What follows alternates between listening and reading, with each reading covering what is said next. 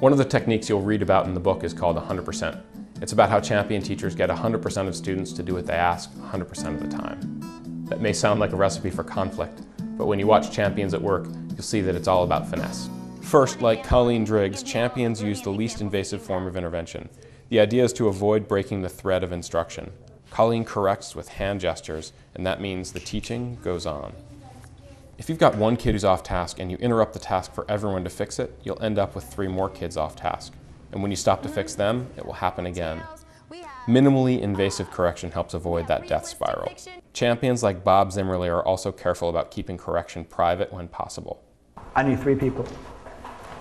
You know who you are.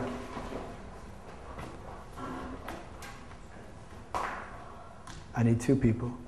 Even in a more explicit correction, Jamie Berlante focuses on describing the solution, not the problem. And she makes her correction an exercise in purpose. The problem is the student's not getting the answer right, not power. But like all 100% teachers, she's consistent about correcting every time she can.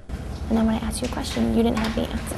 That tells me you need to work harder if you're going to get the right answer. Your eyes should be on the speaker at all times. Even with all this finesse, you can't always keep your correction of an off-task student private. But champions limit the amount of time when corrected students are on stage with other eyes on them. Here, Bob manages to move the class's attention to something positive almost immediately after a public correction.